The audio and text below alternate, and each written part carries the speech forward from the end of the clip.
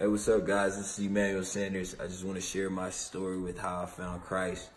I was around about 15 or 16 years old. It was some old guy chasing me and the rest of my friends around. He kept talking. He kept showing up to school and wanted to talk to us at school. And then eventually he got through us and told us about this thing called Young Life. And at first we didn't really want to go, but then, you know what, we were like, let's just go. So I remember the first time I went to Young Life, it was just so fun.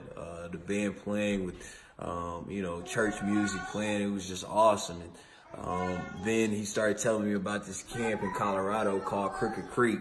And you know, I didn't grow up, you know, with the means to be able to make it and how much it cost. So he ended up, you know, gathering the money and people start sponsoring to allow me to go. And I'll never forget my first time out there, to be able to be in that environment, be so close to God in such a peaceful setting. And that was the time that I have found Christ in my life. And it's been, you know, one of the best feelings, especially coming from where I come from.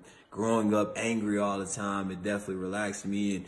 And finding God, I found peace. And I feel like I got to credit a lot of that to the success that I'm having these days, from winning a Super Bowl, being a great dad. So thank you, guys.